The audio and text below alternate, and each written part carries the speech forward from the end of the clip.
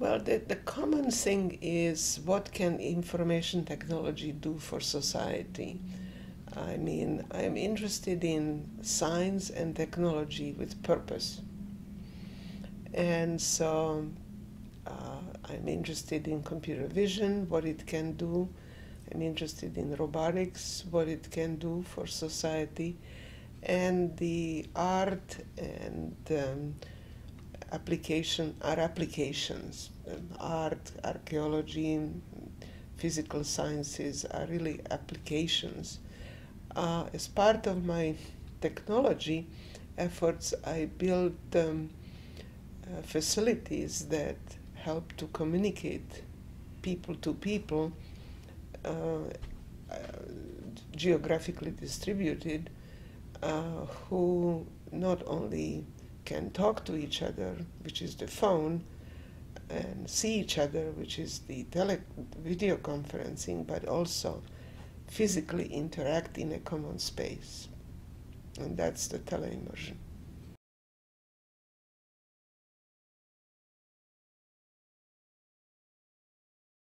Well, I was the founding director of CITRIS in 2001. I was at the helm for 3 years, and I really tried to bring the humanities and social scientists closer to the engineers and the physical scientists. And I think I succeeded partially.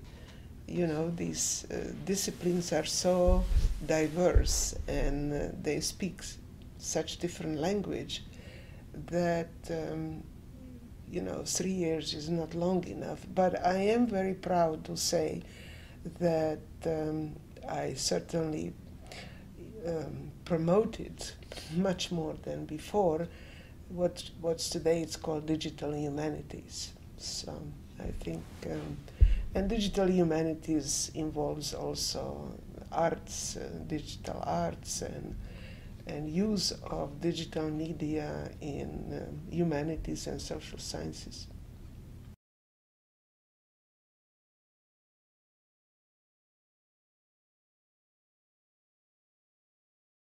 As you know, the National Science Foundation basically gives money. And so, and wherever you have people and money, there is always politics. So,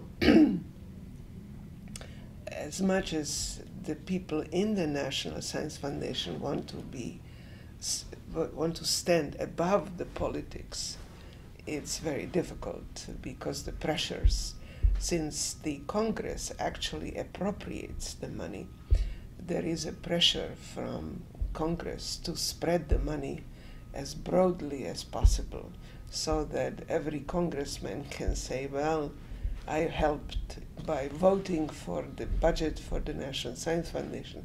I helped my local university or the local research community. Furthermore, it has been recognized that universities really are test beds or are bastion of promoting technology, high tech.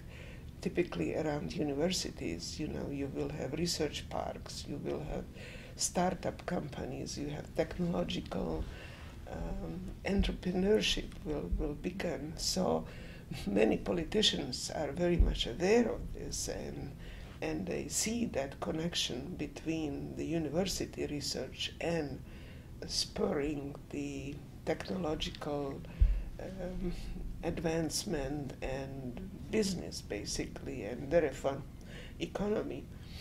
So, as I said, on one hand, what you have a conflict at the National Science Foundation, because you have, on one hand, you want to promote excellence, which leads to a certain elitism. On the other hand, you have the pressure to spread the money as broadly, geographically as broadly as possible, which leads to dilution and averaging, and at the same time, everybody pays taxes, so they feel they deserve some rewards, and so it's a place where you really become aware of these conflicts between the excellence and serving a large, broad population.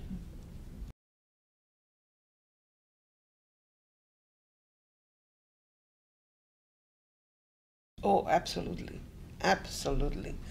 I find the artist extremely open to new experimentation, to new technologies. They really see this as an opportunity to try new things, and I find them very refreshing, and much more so than the physical scientists, who, to my mind, are much more conservative in adapting new communication media, for example, or in fact new media for visualization or communication of their results.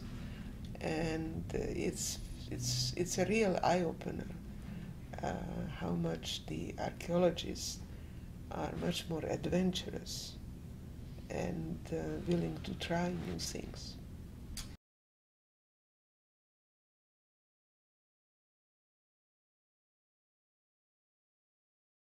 Well, I think I have to give credit to my parents, both father and mother, for different reasons. My mother was a professional woman, which at that time was rather unusual. She was a medical doctor, but she really believed that women should stand on their own. You shouldn't get married to be supported. You should earn your living. My father was an engineer, and I admired him, I adored him, and I wanted to be like him. Great.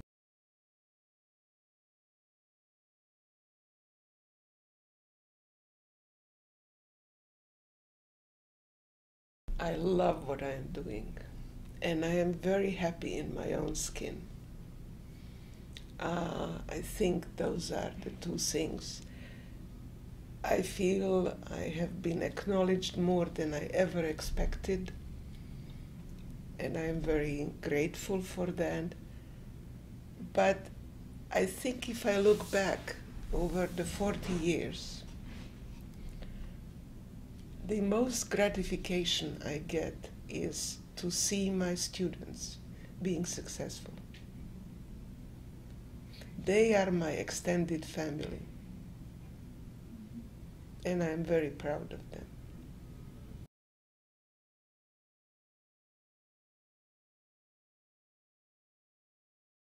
They should dream big.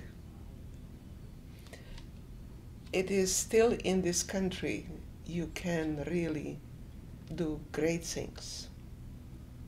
It's getting harder, no question about it, but persistence, perseverance,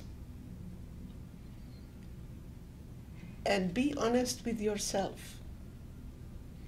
What do you really enjoy doing? Don't go just where the fade is, where the fashion is. Do what you feel is right.